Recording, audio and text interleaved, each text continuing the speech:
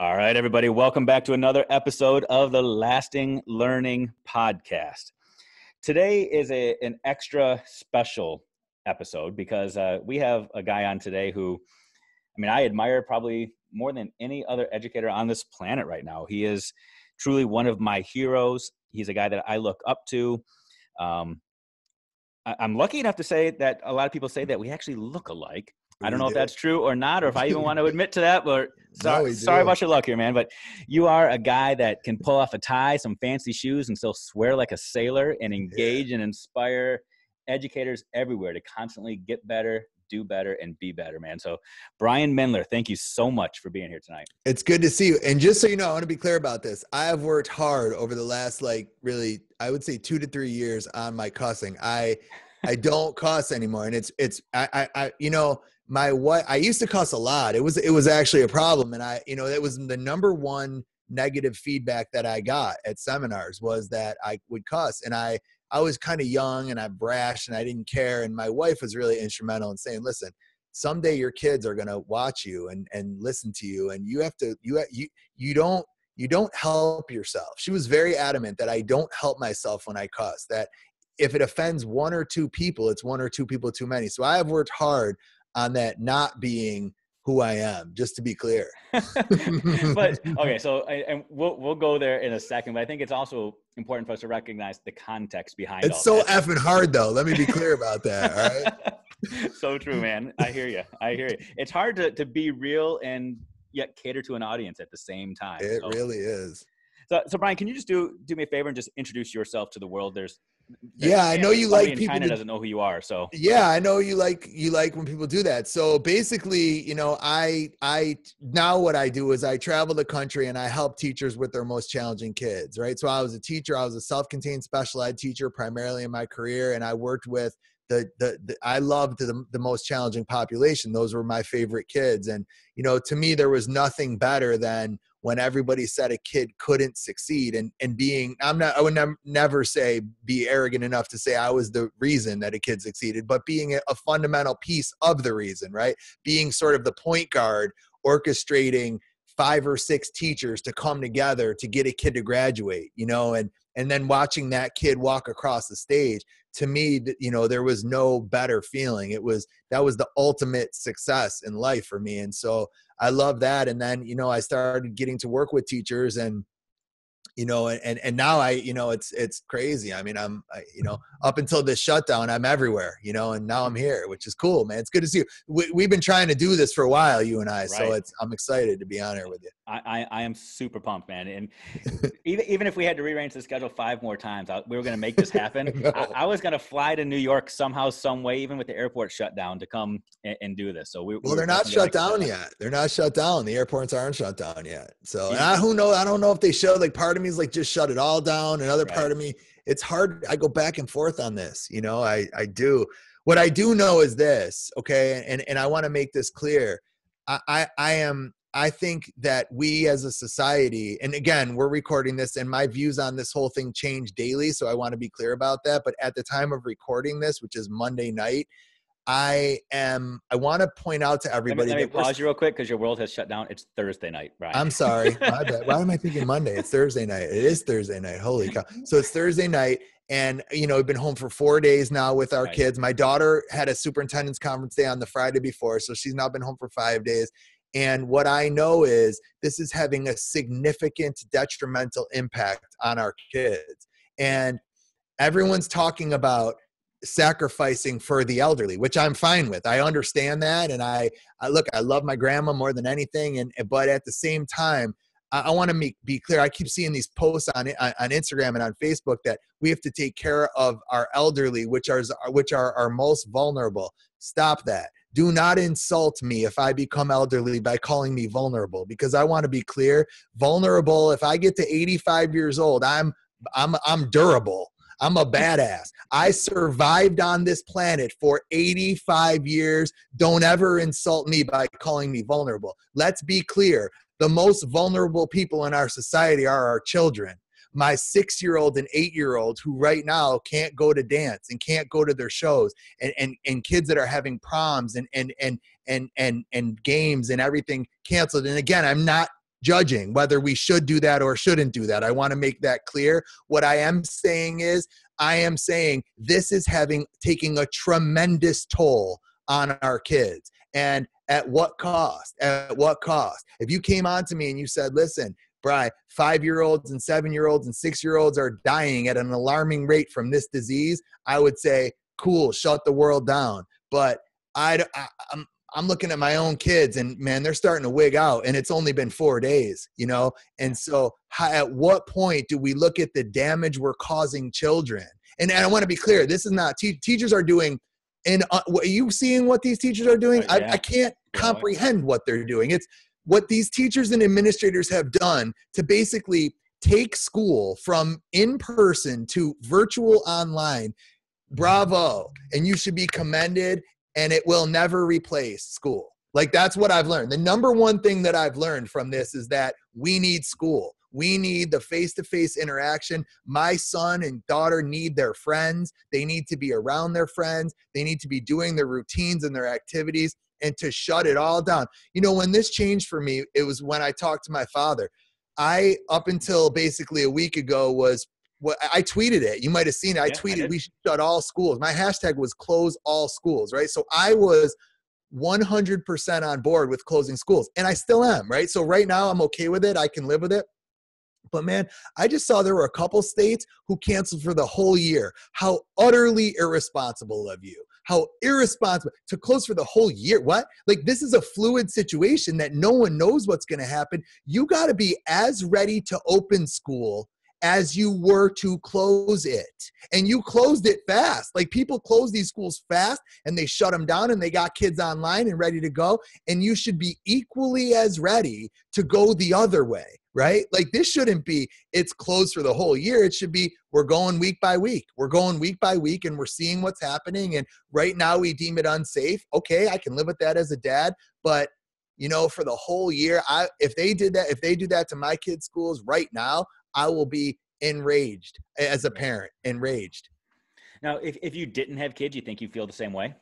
I don't know. You know, I know my dad does. So my dad's in his low 70s, right? So my dad is the population that we're talking about, right? He is the vulnerable man that we're talking about. And you know, my dad said to me yesterday, he said, I want to go on a cruise. He's like, this is the most idiotic thing I've ever seen. That's literally what my dad said. He's like, he goes, y'all are trying to protect me. He's like, I'm 72 years old. He's like, I got 3 grown kids. I got 7 grandkids. He goes, you think I want my grandson? I want to see my grandson cry that he can't perform in his show because you're afraid I might get sick. He's like, I mean, my own father is saying this to me. He's like, he goes, it's not your job to protect me. It's my job to protect you. The father protects the kid, right? That the kid doesn't protect. And so my own parent is the one who changed my mindset on this, because if he doesn't care, right? If he's the one saying, go about your life, then I'm sitting here like, okay, cool. No, look, I get it. The precautions. And I think you can't win as an administrator, right? Because if you don't close school and bad things happen, you get crushed, right? If you close school and you shut it down, you kind of, or it was never that bad, you can say, well, we took our precautions, and I'm for that, right? So I want to be clear. I don't think it was the wrong move to close school. All I'm saying is you got to be fluid here. This is a fluid situation where you don't make any drastic calls one way or the other until looking at all bits of information. And it scares me when we're not doing that, because the thought of my 2 children being home for the rest of the year, forget me as a parent, it would drive me nuts, no question, as a parent, but for their own good, man, they need to be, this, kids need to be around their friends. They need to be around their teachers. They need to be around their sports and their music and their dance and their shows and all the stuff that their graduation. I mean, we're talking about, events in their life. My father said to me, it's funny, he said, my son, I'm passionate about this because my son is he's a dancer, so my son's 8 and he likes to sing and dance. He's an arts kid, he loves arts, and which I love, and they've been doing Frozen, so he's been a part of Frozen, and it got canceled. So last week got canceled 2 weeks before the performance. So they practiced and practiced and practiced and practiced, and then he asks you, he's like, Dad, why are they canceling this? And you try to explain to an 8-year-old or 6-year-old why they're doing this. It's really hard. Like, it's a hard. And so I'm like, well, there's people that are getting a virus and they're getting sick. And my son's like, oh, well, don't people get sick a lot from a lot of different things? They don't close school for chicken pox, or they don't. And I'm like, right, good point. And I'm like, well, it's like people like grandma and papa. And he's like, grandma and papa. Well, then why don't grandma and papa just stay home from the show? Like, why do we not have a show? Because they might get sick. And I'm like, and you're trying to explain this to a kid, and it's not an easy thing to explain. And then my father comes along and looks at my son. He's like, I wish you were in your show. It's ridiculous you're not in your show.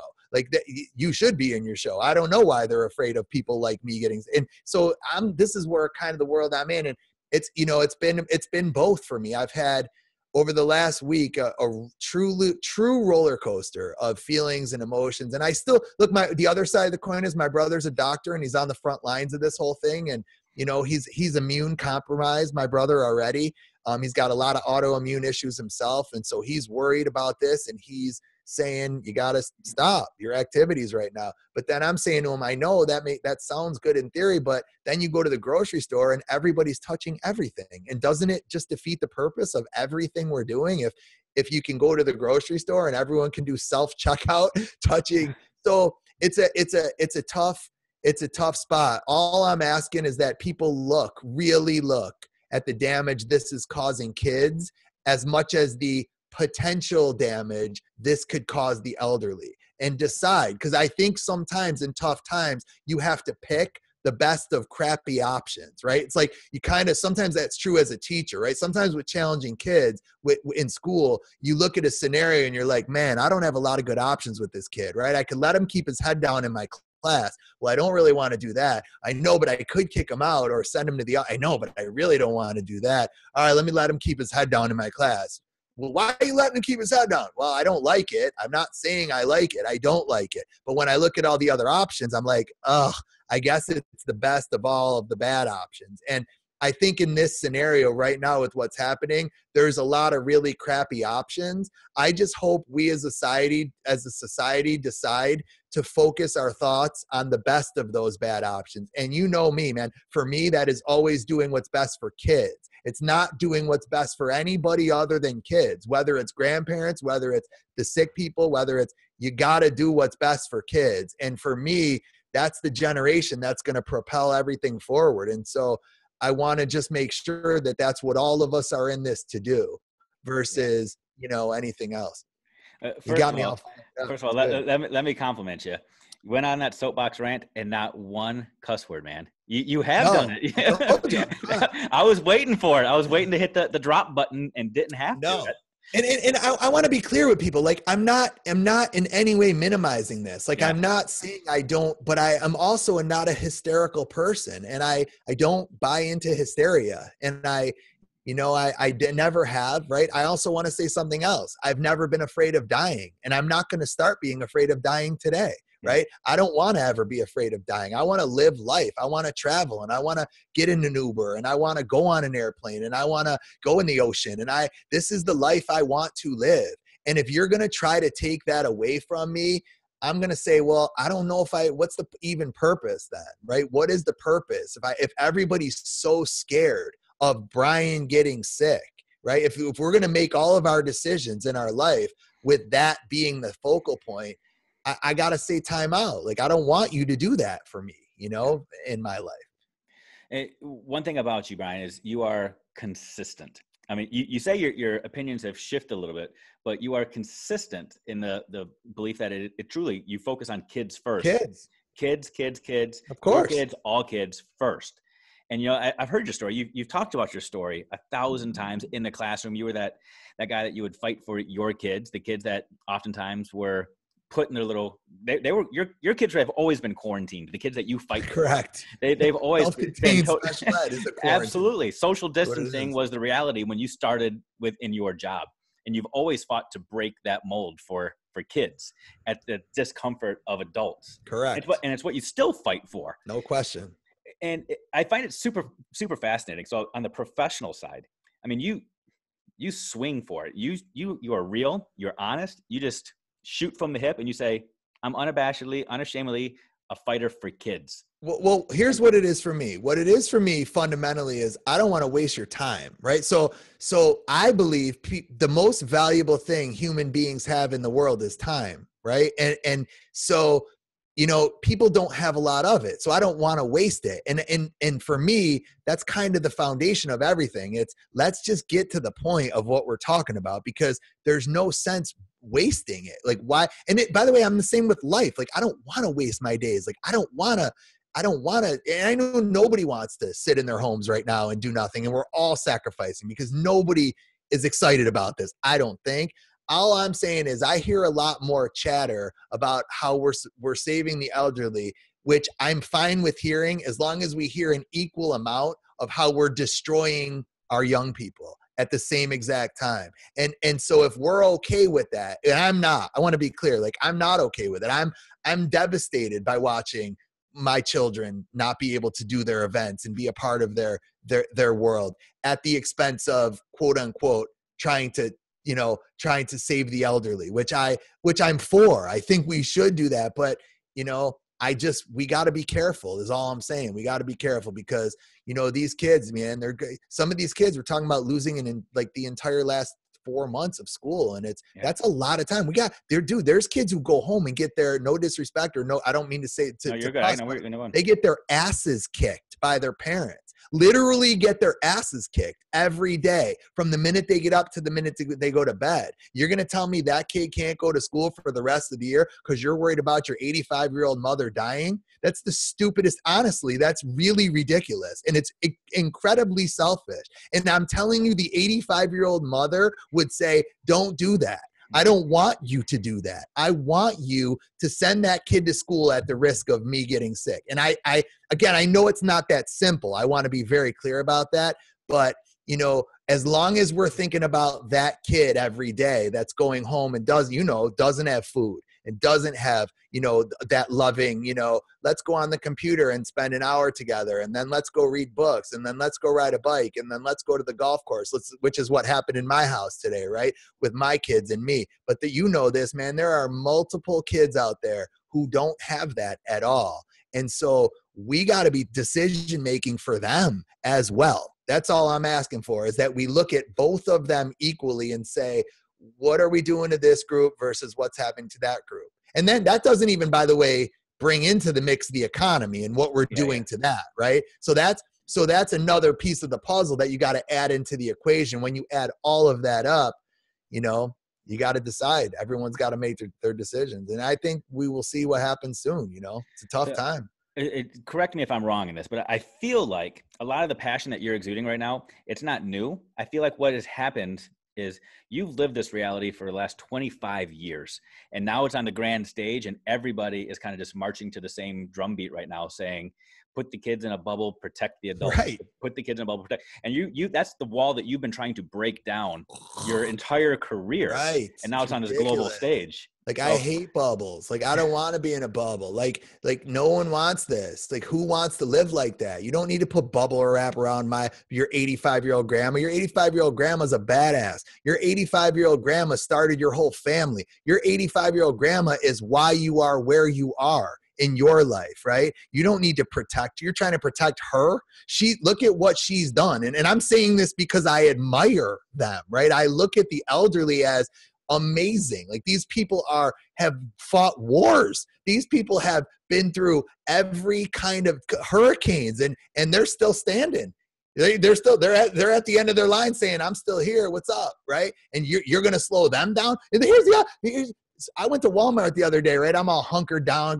I go to Walmart. There's about 15 people age 70 or above hanging out. And I'm like, they're living their life, which God bless them. They should. If I get to 85, I swear on my life, you will not tell me to sit in a bubble and not do anything. If I make it that far, I'm going on cruises. I might even jump out of an airplane if I make it to 85. I'm not going to do it at 43 with 2 little kids, but if I get to 85, I'm going to hell with it. I'm going to skydive. I'm going to swim with sharks, right? I'm going to do everything that could potentially get me killed. Because why not, right? I mean, I'm already 85. So let me talk education real quick. I'm going to take a parallel here.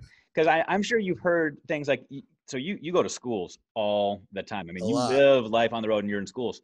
I'm sure you've heard from teachers who have said, Man, I was that teacher that fought for kids my first 10, 15 years, but I've been in the classroom now for 35 or 40 years. I've earned my time now. Now it's my time to worry about me. The kids can fend for themselves. It's about me now. How do you break that down with educators that have that same argument? Well, it's never about you. I mean, it's never about you. It's not, but I mean, it's right. Like the minute you get in front of kids and you decide that you're going to dedicate your life to making their world better, it always becomes about them. I don't have any tolerance or patience for that. And by the way, that's why I don't really think the question, how long were you in the classroom, matters. I know a lot of people ask that of people, and I think it's an irrelevant question because it's so loaded. And it's like, I've seen teachers in their first year, right, with way better relationships than some in their 40 and vice versa, right? So the amount of distance of time in there doesn't matter. It's all about connection, and it's all about what you do to grow with that kid, and it's all about getting better yourself constantly, right? It's constantly looking in the mirror and always trying to improve yourself at every aspect. And I don't have a lot of room for you in my life if you're that way. If you're not that way, my life is about constantly growing. It's partly why I'm going crazy right now, because I'm in a standstill, and I don't really know how to be in a standstill. I'm not that kind of a person where you're the same, right? It's like, I see you're so much on social media right now that I feel like you're just like a squirrel walking around the house at 400 miles an hour. And I see you probably got your phone. You're like, I got to hit this. And then you hit send. You're just like, I don't know what to do. It's the personality type that you have. And I'm the same way. And look, part of me looks at this whole thing and I say, you know what, it's a little bit good for me because it's teaching me how to go through something tough, and it's teaching me how to, slow down and spend more quality time with my children and focus on that. But, the uncertainty of it all is, I see the stress that it places on my family, right? My wife, me, and our livelihood. Imagine kids who, their dad works at GameStop or their mom works at Wendy's, and these restaurants are closed, and these kids their parents can't go to work, and there's no income coming in.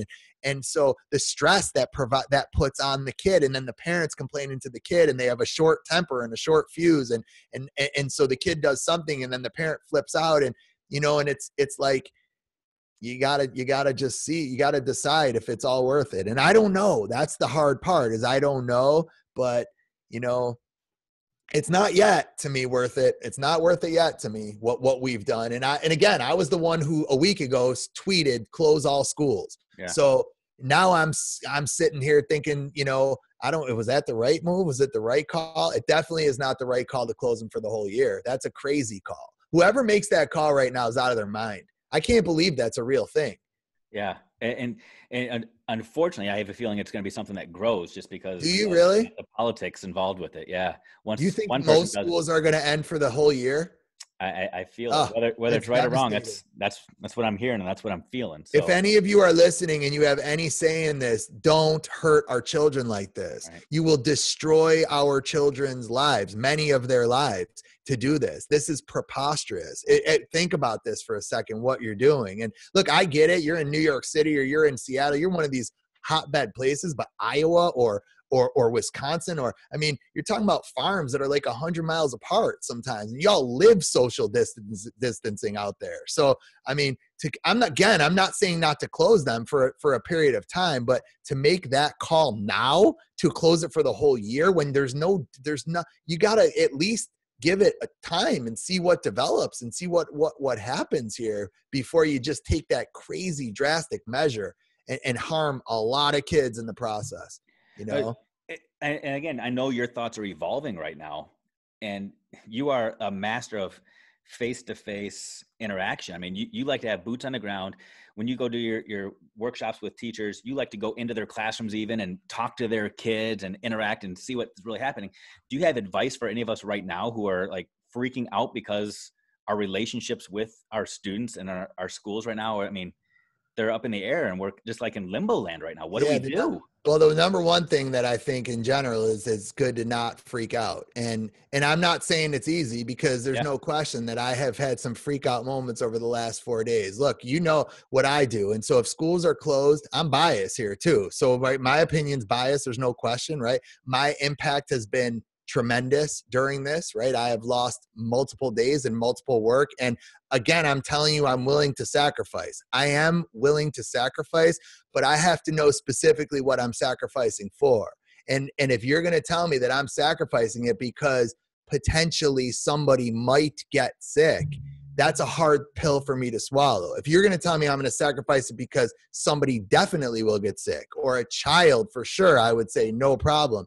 But you know, you got to be really careful about this. And so number one is don't get freaked out. And number two is, I think, you know, really start looking at using your own children as the measuring stick and saying in general to people, when do they go back? Like, we need a date that they're going to go back. And I believe people should say it. I think people should say May 1st right now. May 1st, we're going back. And you know what? Whatever's happening in society, elderly, get ready. We're going back May 1st. Steer clear. If you're worried about it, steer clear your grandchildren from that day on for 14 days if you're not sure what's what. But we are going back and we are living our lives starting May 1st. And our kids, you set a date, I think you alleviate the anxiety immediately from a lot of adults and a lot of kids, because it's the not knowing that's killing people. Right? It's the not knowing. It's the unsure. And you don't take the drastic measure. What you say is May 1st or sooner. That's what you say. But by May 1st, we're going back. And if you have the power to make that call, which some people don't, let's be clear. Some of these are governor shutdowns where you don't have a say in what goes on as a local person, right? But it's getting that back. And then it's shifting your focus. Look, I'm set up online, right? I do a ton of online consulting, a ton during the year. I probably do 30 dates a year just on the computer, where I have a whole studio in my office. I have TV screens. I can literally stand right over here to my right and do a full presentation standing up. And it's like you're sitting in my audience, which is fantastic. So I'm set up for this, but it's about embracing. And I think they are, right? I've seen what the teachers are doing right now is it's spectacular, right? It's spectacular what they're doing and how fast they're learning new stuff. And, but be careful. Like, sometimes they go on social media and people are putting in, oh, check out my new norm. No, like, don't ever let this be normal. This is not normal. And don't say that it's normal, because it's not normal. It should feel not normal. And you should never say that it feels normal, because the minute you say it feels normal, to me, you're kind of saying, well, if this is just the way it is forever, that's no big deal. And it is a big deal, man. It would be devastating to my children if you told them tomorrow that their school was canceled until the end of the year. And then they would look at their dad and say, Daddy, why? Why is school canceled to the end of the year? And I'm telling you, I would not have a good answer, other than there's a virus and some people are getting sick and dying. And they would say, but we're not. Like, kids aren't. Right? I know. I don't know what to tell you. Other than, I know we're scared. We're a society that is living scared right now. And again, I don't live scared. It's never been my premise, and I'm not starting today, So, dude, I've figured out in the last 2 weeks or over the last week why people would risk their own lives to escape a place like Cuba, right? I'm telling you, I never knew. Like, I would always kind of think about it like, what could be so bad where you live, where you would risk getting on a rickety boat, trying to travel across shark-infested waters in the middle of the night, 98% chance that you'll end up dead or drowned, right? Eaten or drowned. And you're still willing to take that risk. I've figured that out over the last 4 days. When you tell me that I can't hug people that I love, when you tell me that I can't shake someone's hand, and again, I'm practicing this because this is what society is telling me to do, and I'm doing it. But don't ever let this be my new norm. Let me be clear about that, because I don't ever want this to be my norm. People walking up to you, not sure who you are, looking at you like, do you have some kind of crazy? I don't want that to be the norm, man. This isn't the norm. This norm sucks. It does. It's terrible. And again, right? you are consistent, if nothing else, man, because again, it's like you've taken your reality from schools and you're seeing it at play now, truly worldwide, not just in New York, not just America, worldwide. People are doing this thing that has just aggravated the crap out of you for so many years. You've told stories about your kids, your students back when you were in the classroom, when you were a teacher.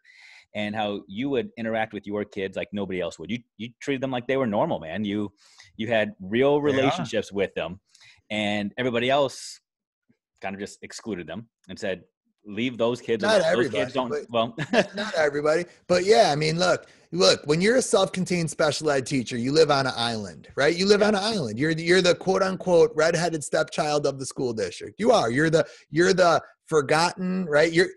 We think about it. Self-contained special ed, we cost you a lot of money and we provide you zero glory, right? We don't win any awards or any, right? But we cost a lot. So we're not the group that everybody loves and everybody's clamoring toward. We're the group that's often a pain in the butt. And so you kind of live on this island, and it doesn't mean there aren't people who come to the island sometimes to visit, or there are, right? But for the most part in a school, you kind of do your thing, which I like. That was one of my favorite parts of the job, was they kind of leave you alone down there, which is cool. But yes, I'm consistent and I fight for those kids.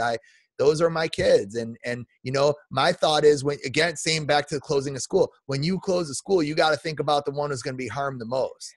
Right? Yeah. That's who you think about. Same when you plan a lesson. Plan it for your most disruptive kid, not your least disruptive. Plan it for your most disruptive. When I teach a seminar, my mindset is, who is the most squirrely ADHD person in that room that hates staff development?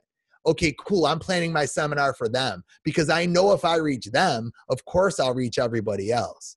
And that's exactly where I was going with this, is that, I mean, you fight for those people that might be forgotten about if you're not bringing their voice to the table. And yet, I mean, you're out there right now and you are truly killing it. You're like the James Brown of education. You're the hardest working man in show business or in education right now. You are just everywhere. And people, they crave your words. They crave your wisdom because they know it's true. And where did you get to that? Where'd you get that comfort to say, I'm just going to continue to be real and be true, and I'm not going to just cater to the masses, if you will. I'm not just going to cater to what society says. It's just so, right. It's sort of like that triangle of success, confidence, and competence, right? So one of the things I teach teachers is, think of a clock, right? And instead of numbers in the clock, where the 12 would be, you have the word success, where the 4 would be, you have the word confidence, and where the 8 would be, you have the word competence. And think of a little ball that spins between those 3 words, because in life, those 3 words are breeders of each other. They breed each other, right? The more success you have, the more confident you become. When you become confident, you start to become more competent at what you're doing. The more competent you are, the more success you have. And it's like this incredible cycle that once you're in it, is almost impossible to get out. The problem is, many kids have never tasted any of those 3 things, right? They don't know what success is, they don't know what confidence is, and they don't know what competence is. And sometimes as a teacher, you have to shove them into that cycle. And it's been the same thing for me, right? It's kind of like you say something and you realize, wow, that resonated with people. And look, I think my opinion right now on what I'm saying with the outbreak, I think it's not a popular opinion. Let me be clear. Like, I think some people are going to listen to that, and I'm going to get some blowback, and people are going to say, you don't care about old people, and you're not compassionate, and you're not kind. And I see that side of it. I do. Like, I see how you could say that, but all of my compassion and kindness is focused on children. It's not focused on elderly. It's focused on children. And so I think when it comes to the elderly in this case, you're right. Like, I have a lot less compassion than I do for 7 and 8-year-old people that can't go to their show, or a 15 or 16-year-old who can't go to their prom because you're afraid your grandma might get sick, right? So it's not that I don't have compassion. I absolutely do, but it's which direction do you put it? You know what I mean? Yeah, absolutely. And I told you earlier, it's about not wasting people's time, and it's about not being boring. That's the other thing. It's like, I tell people all the time who ask about staff development, my number 1 rule is don't be boring. Like, be entertaining, be engaging, be controversial, be aggravating, be whatever you need to be, but just don't bore me, right? It's Howard Stern says it best. I don't care if you love me or hate me, as long as you listen to me. Right. And I'm not telling you I love Howard Stern. He's okay. I used to listen to him more when I was younger, but that mindset is sort of what I go in with. And, if you're always fighting for kids, the other thing about me is I get paid to come in and shake things up. I mean, that's what I get paid to do. And I'm an equal opportunity shaker. I mean, I'll go at the administrator as hard as I'll go at the teachers. And it's all about just making everybody better. And everyone, Carol Dweck's growth mindset. It's about taking the growth mindset and taking that to a whole other level. And it's about pushing yourself out of your comfort zone. One of my quote unquote famous lines is, discomfort is always the appetizer for growth. Like, you can't grow in the world without feeling discomfort first. And that's true both physically and emotionally. And I think that's true with the outbreak right now with the virus. I think in the long run, this is going to be good for a lot of people. I think this is going to shake people to their core, and it's going to remind them what's important in life. And it's going to humble them, and it's going to make them say, in 1 second, everything you have can be changed or gone. And that's a humbling experience. You go through something like that in your life, you come out different, the other side. And I think sometimes when things hurt a lot in the short term, they're actually really good for you in the long term. And I think vice versa is also true. I think sometimes things that feel amazing in the short term are often really bad for you in the long term. But it's going through those things in the short term that can be really hard and painful. It's same with kids. And you're speaking from experience. I mean, you've been there. Your life hasn't been all sunshine, rainbows, and No. unicorns flying. My life has. My school life hasn't, right? So my home life has. What's made me successful is I have a very stable home life, and it's proof that it's a bad word to say in any context, but that trumps anything else, right? Like, home life trumps anything else. It truly does, and you know this, right? Whether look, my daughter's teacher, who I don't want to call her out, but I am, because, we have not gotten one assignment. We have not gotten one phone call. We have not gotten one email, literally not one bit of communication from my daughter's kindergarten teacher. My son's second grade teacher has been you can't even believe what she's every morning with a personal greeting to every kid, right? On Seesaw. Every kid. So my son wakes up in the morning excited to go on Seesaw and play his greeting from his teacher saying, "Hey, good morning, Eli. I miss you so much. I can't wait to see you again when school returns. And I hope you're doing great. And, be kind to your sister today and make sure you're good to your parents." And I mean, she's doing that, and then throughout the day, like, he's posting videos and stuff on Seesaw, and she's commenting throughout the day saying, "I love your work. It looks so great." My son did an 1-20-minute project today on Harriet Tubman that was directly from his teacher, right? Did it all at home, did on the iPad, was reading a book at the same time. And his teacher was involved. She was commenting. She was, right? And so you see right now, people are separating themselves from other people. And it's how willing are you to use technology? How willing are you to embrace it and hug it and let it be a part of your life? And I think what's going to end up happening long-term from this is going to be good for a lot of people, because it's going to prove to them how actually easy technology is that they were so afraid of. And it's going to change their life when they go back to the classroom, because they're going to be able to do so many more things. I'm even in the same boat. I'm in addiction recovery, and so I was thinking Monday night when I said Monday earlier. Monday night was my recovery meeting, and I did a Zoom, right? So I had never done a Zoom recovery meeting, but we can't go to the place where our meeting is. It's at a place of worship, and those are all closed. And people need meetings, man. That's another thing. So how about the addicts out there that can't get to a meeting now, because we got to think about them, right? The same way so I did a Zoom meeting, and what I realized was, I was standing in the shower after, and I thought to myself, for all these years, when I've been traveling on a Monday, I haven't been at my meeting, and that will no longer be the case. That will no longer be the case. From this moment forward, I will always be at a meeting, whether I'm in, Michigan, I'm in, California, I'm in Rochester. Not only will I be at a meeting, I'll be at my meeting, because I'm going to have Zoom, and I'm going to have someone hold their phone at the meeting, just hold it there. And I'll be able to be in an airport with my headphones on and be at a recovery meeting, because I just did one the other night where one lady was in Florida and another lady was at her house and another guy, right? And so I think everybody's going to come out of this with new skills, with stronger abilities. And I don't think that could be a bad thing. I just think the only thing we have to be very careful about is what kind of damage are we doing to our kids in the process of making all this happen. For sure. And you're exemplifying the idea that some people look at things like this and they say, these obstacles, we just can't overcome them. Other people say, no, I've got other things that are more important than this. And it becomes an opportunity. You talk about your kid's second grade teacher, and that teacher knows that relationships with kids comes before anything else. No silly virus is going to keep that teacher away from kids. And she's out there learning whatever she's got to learn to go out there and form those relationships. And other people are now using it like, okay, well, I guess I get some time off now. And Correct. it magnifies current reality is what Well, happens. it's frustrating as a parent, right? I'm speaking as a parent, and I'm like, look at what my son is doing. And my daughter's teacher hasn't even said good morning. Like, you're not even, it's like, I mean, shouldn't you send some kind of message and say, hey, just want to let you know I'm thinking about you. I miss you guys. We love you. You know, sorry you're not in school. We hope this ends soon. And give me something, right? But like nothing every day. I mean, there's no, I don't mean to be rude, but there's no excuse for that in this world right now. Yeah. I mean, it's too easy to be able to communicate with people from anywhere you are, to not at least give something like that. And the kids notice, man. You think my daughter doesn't see her brother getting those messages? She sees it and she's like, what about me? And so, be careful, teachers, because other teachers are going to make you look bad. Don't let that happen. Like, push yourself to be as good as the person next to you or around the corner. And I never think that's a bad thing anyway in a classroom or in school, Do you think teachers in your kids' school are playing Not It on Mendler's kid next year? Because with my own kids, I've got 4 kids, and I'm not allowed to talk at parent-teacher conferences because I tend to ask the questions that tick everybody off. And I get my hand slapped often as I'm leaving. I'm wondering. You got me beat, bro, because I'm not even allowed to go to parent-teacher. so this is my wondering. So what's going to happen as the years go by, man? Yeah. I'm actually pretty good with my kids. I've been lucky, man. My kids have had, and look, I want to be clear.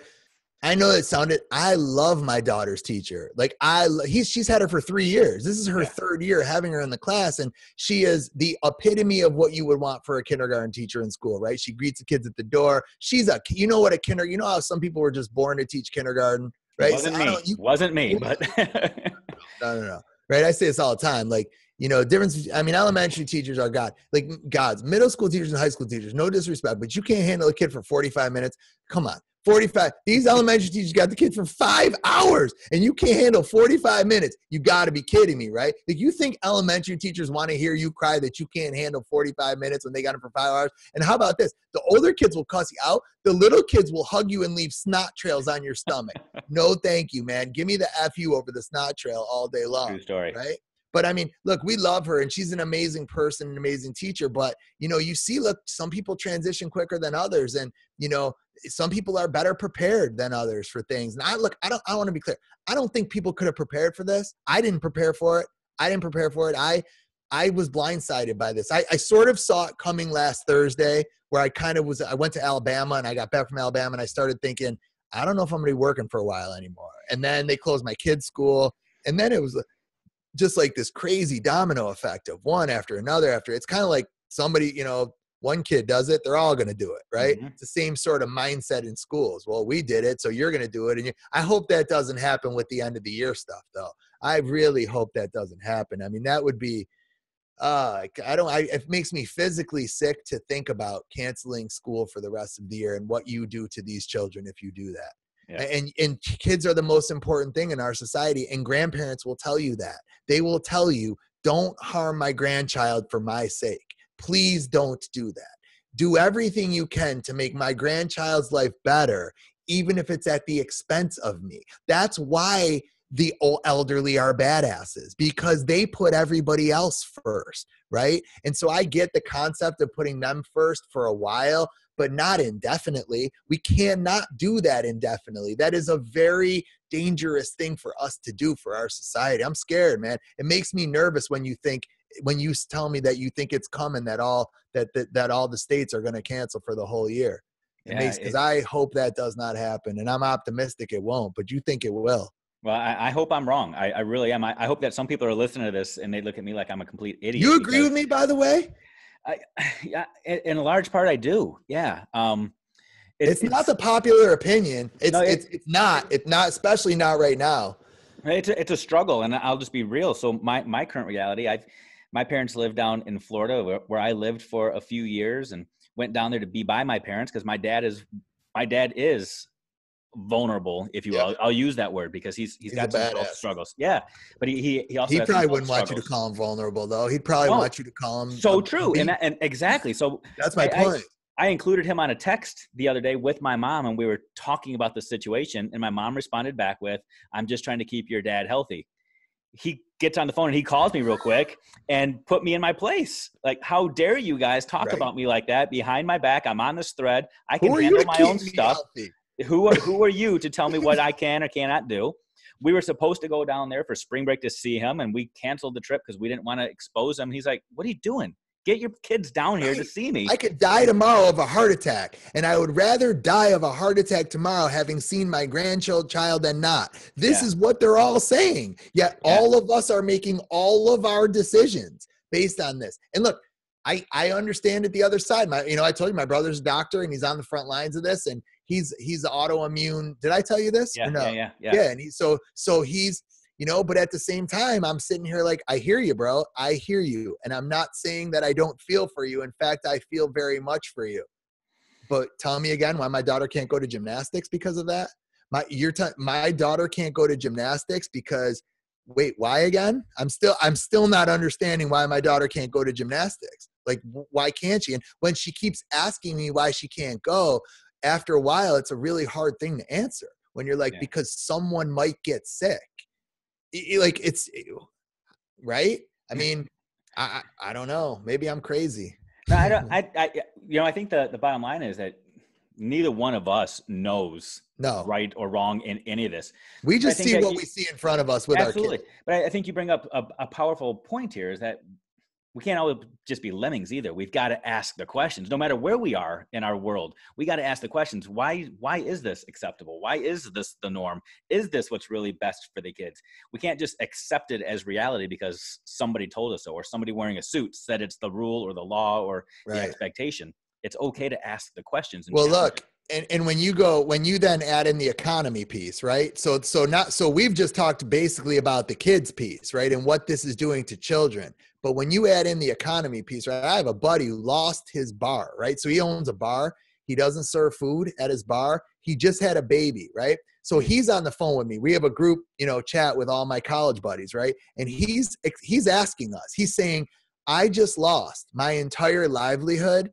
You're telling me 23, 24-year-old kids can't come have a beer on St. Patrick's Day because your grandma might die, who's 85? This is what he's saying to me. And I'm like, I hear you. Like, I'm not telling you you're right or wrong, but when you look at it from that lens of he's losing his livelihood is in major trouble because of this. I'm not saying he's not willing to sacrifice it, but I'm telling you, he's not willing to sacrifice it for his grandma who's sick. He's willing to sacrifice it for someone else. He's not the other way. And so, my friends are struggling, man. I have real friends who own restaurants, and I have a buddy who owns an insurance agency. You'd think insurance would be foolproof in recession times. 70% of the businesses that he insures are restaurants. All of his restaurants are going out of business. Wow. Literally one after another is going out of business because no one's allowed to go out to eat. And so when you ask, well, why am I not allowed to go out to eat? Because someone might get sick if you go out to eat. He's not interested in that as an answer. He does not like that answer. His answer is, yes, so what? Then don't come out to eat. If you think you might get sick, then choose not to come. That's your choice. You have every right not to, but you're going to stop everyone else from coming. And that's what his argument is. And look, less than a week ago, I did not feel this way. And now that I hear him say that and I see what's happening to so many other people and the extra burden that it's putting on children, I'm pushing myself more and more that way. Now, maybe I won't feel that way in a couple of days. There's a chance that I won't. There's a chance that this thing might be so crazy and so big and so out of control and killing so many people. And I see the pictures in America of people in respirators in the hallway and in the tents, and that I might say, gosh, thank goodness we did this. But I'm not there yet. Let me be clear. I'm not there yet. Right now, I'm saying every morning I'm waking up saying to my wife, check the news. And I'm saying, where are they all? Where are the cases? Because every day, look at the harm we are definitely doing to our children. We are definitely for sure harming them. And so if we're harming them, what is the sacrifice? And it has to be clear. At some point, it has to be made clear what that is. And it's not yet to me. It's not. And I think that's a scary thing to have be as the foundation of our society. And I'm not the only one, right? You see that the market has tanked, and I mean, everything is, people have literally lost their livelihood, because of this. I know multiple people who are in serious financial hardship right now because of the last 4 days of their life. It is interesting when we talk about the opportunity cost involved when we're trying to protect the elderly or the most vulnerable who often depend on the stock market for their income. And in our attempt to protect them, we've now cut off their legs, if you will. They don't need us to protect them. Yeah. They don't need us. They've been alive for longer than us. That's proof that we don't need to protect them. They have survived. They continue to survive. They lived through the Holocaust. These are people who have lived through more than you and I will ever know. That's why it annoys me when we're because they don't want this. Like, your dad is like, dude, get away from me, right? My mother's panicked, right?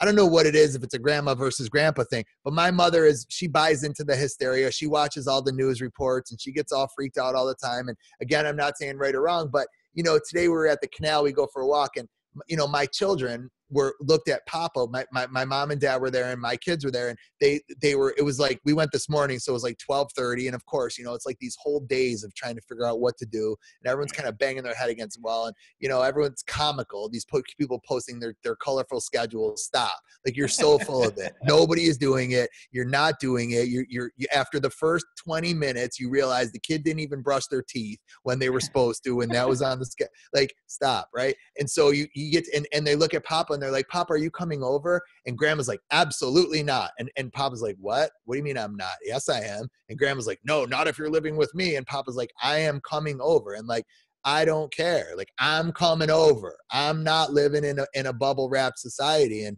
and God bless them, man. That's the mentality I have.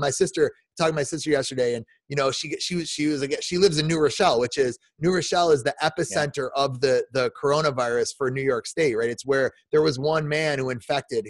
Tracing back, he infected like a whole bunch of people, and they live right near that guy. My sister and brother-in-law were both tested negative, but my sister knows multiple people who have this, and she was freaked out at first, but then she's like, Brian, I know 7 people who have it. 4 of them literally did not ever have a symptom. They were only tested because they were known to be in contact with that original person. So they tested them and they were found positive, but they had no symptoms, which is the case, right? A lot of people get this and they literally end up never showing symptoms, which I guess is kind of the dangerous part of it, right?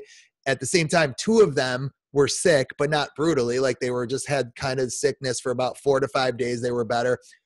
One of them, who was a 70-year-old guy who my sister said already had a lung condition, is in the hospital on a ventilator, but he is expected to make a full recovery. So I'm talking about ground zero. She's in ground zero. She knows 7 people. Not one of the 7 is going to die, right? Only one of the 7 even went to the hospital. And I'm like, wait a minute, why aren't they in school again? Like, it's a hard thing for me to wrap my head around. You know what I mean? And, but again, that's not how I felt a few days ago. So what I am consistent about is that I'm willing to change my mind, and I'm willing to look at new information but you got to convince me. You can't just try to scare me. I'm not a person who's going to be scared. So if you're going to come with me with showing me pictures of Italy, I don't want to see Italy. And the reason I don't want to see Italy is because in Italy, everybody smokes. And in America, everybody doesn't smoke. And that's a huge difference. This is known to be killing people with lung disease, right? In Italy, everybody lives on top of you. You ever been to Italy, right? The streets of Italy, I mean, one of the cities is a water city, right? It's Venice. It's literally people live on top of each other. So the closeness of the quarters and the ability to spread it, it's a different world, right? So if your only argument is you're going to show me pictures of that and you're going to say, this is going to happen in America, I'm going to say, well, okay, maybe it is. I'm not saying you're wrong, but I'm not, me, I'm not one of those people that just goes along with what everybody says because everybody says it. In fact, I'm the opposite. What everybody says because everybody says it, I pick it apart at every moment and I look at every single flaw in it. And then I expose those flaws and I say, but what about this? And what about that? And what about the other thing? And I wish more people did that. And a lot of people in education just go along with the flow. Well, this is what we're doing. This is not your new norm, people. Don't say that. This is not normal. You don't want this to be normal. You don't want to allow yourself to think this is normal. It's not normal. And the minute we start saying it is, we get comfortable with this life. And you should never be comfortable with kids being home when they're supposed to be in school, right? They're supposed to be in school. It's right now should be like self-contained special ed always is, right? And when self-contained special ed, you always have one eye on getting the kid back into the regular class, right? Your other eye is on doing the best you can for them where they are, but you're always trying to think about, how do I get them back into regular society? How do I get them? And that should be the same mindset here. Everybody all day should have one eye on, when are we going back? When are we going back? And that should be the focal point that people are taking versus we're all just going to sit around and wait for somebody to get sick. It's not a life I want to have, you know? Neither do you, by the way. I know you'll go nuts. Nobody does. Nobody does. You're absolutely right. And it's kind of funny how things play out, because when I first reached out to you and said, man, we got to do something like this. This isn't the direction I thought our conversation was going to go, but I am so glad it did. I mean, I hate the circumstances surrounding it, but I think, me too. I think the idea that something like this was just able to allow you to just get up and preach, man, and just share your heart and share who you really are. Unashamedly, and just say, this is my truth, man. This is my reality. This is what I feel right now. This is what I feel right now. What I feel right now, I feel, look, it's a funny story. Last week there's a gym that I belong to here in Rochester for a long time. And I was caught up for a while in the hysteria, and everybody was closing everything, and they were not closed, right? So the gym was not closed, and I was annoyed that they weren't closed. I felt like they should have been. They were still doing spin classes and yoga classes, and I was thinking, you guys are spreading this thing like it's bad. You shouldn't be doing this. And all along, my thought was, rightfully, we're trying to protect vulnerable people, right? We're trying to protect elderly people, vulnerable, sick people, right? And so I went to the gym to cancel. So I have a locker at the gym. So I decided I'm canceling my membership, and I decided I'm going to join a gym that's not open, right? I'm going to support somebody who closed for the good of our community, right? This is my mindset when I'm going to the gym. So then I get to the gym and I get to my locker and I clear out my locker and I go to the business office to tell them, right, that I'm, and she says, well, why? Like, what's your reason for leaving? And I tell her, I say, because I'm annoyed that you're still open. I don't think you should still be open. I think it's bad for our community, and the community should come first. And she said, okay. She said, I appreciate you telling us the truth. And then I go to leave the gym, right? And as I'm walking out, I kid you not when I tell you, there were probably 12 to 15 people age 70 or more doing dumbbell presses, doing bench presses, running on the and I looked, I thought to wait a minute. I just quit this place because I'm trying to keep those people safe. And those people are here having a party, right? Working out, which God bless them, right? If I ever get to be that age, I'm going to you ain't stopping me from going to the gym. Think you're going to stop me from going to the gym? Think you're going to stop me from my routine at McDonald's if I hit age 82? No, sir, right? I mean, my family, we got heart disease in my family. We're lucky to make it to age 80 or 85. If you make it that far, you're already living on borrowed time. Live every single second you have to the fullest. And I believe that should be done at all ages, right? At all ages, live every single second that you have to the fullest. Go on that trip. Go on that trip to Florida. Go see your father. You never know if that will be the last time your kids will ever see your father, right? Support that airline. Support that hotel. Support that small business restaurant. Stop living scared, man. Living scared doesn't help people in this world. It hurts them more than it helps them. And I fully believe that. And I might believe that I'm wrong after I listen to this, and I might get crushed after listening to this. But look, I don't, on my show, I try to let the guests sort of go on the rants, and but I needed to get this off my chest. I feel strongly about this. I'm hurting for my children, and I know it's not just my children. I'm seeing all the kids on my street, and they're going for walks with their parents, and they're wondering, why can't we play with the kid next door? Like, and they want to just ride their bikes with each other, and they want to have this life. And it hurts me that they're not able to do that. And so I'm emotional about that, and I'm passionate about that. And I'm willing to sacrifice, but I'm not willing to sacrifice forever. Let me be clear about that. Not with what we're sacrificing. My job is to take care of my children. That is my number one job as a father, is to take care of my children. It is to make my children's lives better. That is the number one responsibility of being a parent. The number two responsibility of a parent being a parent is taking care of your parents, right? But it's not number one, it's number two. And so when you look at number one versus number two and what we're doing here, you got to just be careful is all I'm asking everybody. I'm asking everybody to not get brainwashed. I'm asking everybody to stay informed, to really look at the situation for what it actually is. And we don't know. I'm not saying we know what it is because I don't think we do yet. I think it's early. I do think school should be closed till April 1st right now, for sure. I have no problem with that with my children. Keep them home for another 2 weeks. Let's see how this thing plays out. But then let's start looking at this as, you know what, we're going to live, man. Let's teach our children to live and to get out in that world and make something of themselves and to not be afraid, to try something new and that something might go wrong in their life because they're taking a risk. Like, no, man, you take that risk anyway, because, there's a lot of good that can come from that same risk. And so, for me, that's who I am. And that's what I'll always be. And that's what I want my kids to be. What do you want for your children? I'm going to get emotional talking about this because I want my children, I don't know, man. I'll never do that. If I ever, God bless it, if I ever get to be 80 or 75 or I will always say to my kid, I'll sacrifice for you. You do not have to, you get to go do your thing.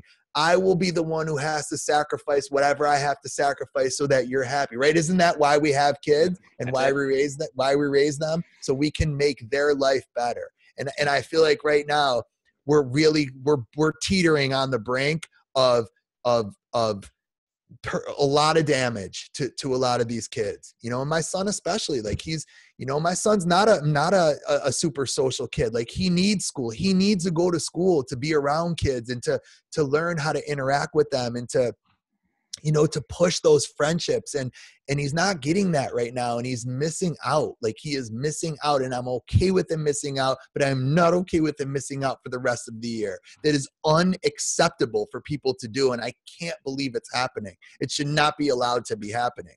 Not yet, at least. We get to April and you start showing me all these problems. I'll say, okay, but not yet. Come on, guys. Like, we got to be smart about this. You were smart about closing them. Be equally as smart about when it's time to open them. And don't be scared, man. Don't operate out of fear. Fear is when you work out of the emotion of fear, usually decisions are made that are clouded in emotions. And I want decisions to be made always in the side of what's best for children. If you can look me in the eyes and tell me it is absolutely best for these kids to close school for the rest of the year, then I'll say, okay. But if you're telling me that it's only best because you think other people might get sick and our hospitals might get crowded, I'm going to look at you and say, no way. That is not a good enough reason. It's not good enough for me. And I'm sorry. I get it that it sounds ruthless, but I'm not trying to be ruthless. I'm just trying to show you that I care more about this side of me than that side of me, right? I'm in the middle. I'm the dad at 40. And I had a buddy tell me the other day, he's like, the guy who lost the bar, he goes, what's funny is everybody wants to save the elderly. You're going to have a bunch of 40-year-old people with kids jumping off bridges. You're going to have people commit. These people are out there losing their life, and they're going to commit suicide because of it. Do you want that on your conscience? Does anyone want that to happen? Because when the economy goes the way it's going now and people go to lose everything, they get depressed and they get sad, and you see a whole different level of death in other places. And so, again, I never thought of that either until he said that. And I was like, geez, I didn't know people were taking this that hard. And he's like, well, I am. He's like, look, I got life insurance. I could end it, right? This is my buddy's son. I could end it, and my daughter will be taken care of for the rest of her life. He's not going to do that. Let me be clear about that. He's not going to do that. But the minute he said that, I was like, geez, there's people who might do that, and at what cost? That's always the question, is at what cost? So anyway, man, I appreciate you. You're the best. Man, dude, it's good to see you, man. You are for sure. And I'm super grateful that you have a microphone that is completely anchored to something there, because, it was mic drop after mic drop after mic drop in this thing. You just, I hope. We'll see. I mean, I might have just shot myself in the foot a couple times, but you never know. I've done that multiple times. No, you are truly the best, man. And I appreciate you just being so real and so passionate all the time. You mind just throwing out one more time to people, how do they connect with you in these. Yeah. So I try to make myself very accessible. You know, you're probably one of the people who makes themselves more accessible than me, because I see you more everywhere than I see myself. But you know, you can get me anywhere, right? So I'm on Twitter. I do a ton on Instagram. I pride my Instagram account on being, if not the best, certainly one of the best in education. I agree with that Basically, what my completely. Instagram is, what I learned long time ago is a lot of administrators spend a lot of time on Instagram, or on Twitter, but they don't spend much time on Facebook and Instagram. I also learned that most teachers spend a lot of time on Instagram and Facebook, but they don't spend much time on Twitter. Yep. So my mentality was, let me take the best of Twitter and post it to Instagram. So that's what I do with my Instagram, is I scour Twitter and I find the best tweets, the inspirational ones, and I screenshot them, I make them look nice, and then I post them to my Instagram. So if you're not on Twitter and you want the best of Twitter, you can follow me on Instagram. If you're not on Instagram, if you're on Facebook, so I have 2 pages on Facebook, right? I have my new page, which I just started, is my Brian Mendler fan page, which I've had a hard time with Facebook trying to figure out how to create a fan page. I don't know if it's me or what it is, but I have like a regular personal page and I have a fan page. I'm asking you, follow my fan page. I already have the limit. They give you a limit of friends you can have on a personal page. So I'm not allowed to have any more friends. So you can go to my fan page. And what I do is my Instagram will go to that. So if you want the best of Twitter, go to Instagram. If you're not on Instagram and you want the best of Instagram and Twitter, you can follow my Facebook page and you get everything there. So we got you covered all 3 places. And then all of my podcasts are also on my YouTube page. So if you want to listen to or watch my YouTube, my podcast, this is Dave's podcast, Lasting Learning Podcast, which I love it, by the way. I love getting to listen to you, because I know no matter who you're talking to, you and I have the same mentality. We look alike, but we have the same mindset. And I've known that since the minute I met you, was, you know, you're the same as me. You care about kids first in your life. And that's just what you are and who you are. And it takes a lot to get in the way of that for you. And someone's going to have to really force you to get in the way of that. And that's me. Right. And so, this is yours, but I have a podcast. It's the Brian Mendler Show. It's every new episodes come out every single Monday. You can subscribe anywhere you get your podcast. We just hit over 200,000 downloads, which is amazing. And I'm proud of that. And I never knew that it would be that when I started it. It was just for me a platform to get to talk to the amazing people that I meet all over the country and, hear their stories, which is what you do on your show. I didn't get to do that really. Maybe I'll come on again and I'll do more when this whole thing is over. Yeah. We can talk about something else, but hearing their stories and the inspiration of where they've come from. And, to me, that's the best thing about what we do, and taking that into the classroom then and showing kids how you can persevere through tough things and hard times. To me, there's really not much better. So I appreciate it, man. Absolutely. And just people, if you're listening to this and you are not subscribed to the Brian Mendler Show, you are missing out. It seriously gets me through more workouts than probably any podcast out there, man. Just you resonate through my head all day and all week, because not only are you telling stories, you're giving just nuggets of truth that inspire and motivate people to keep going, keep changing, and keep growing. Well, hopefully you figure out how to do those workouts from home, because, all the right.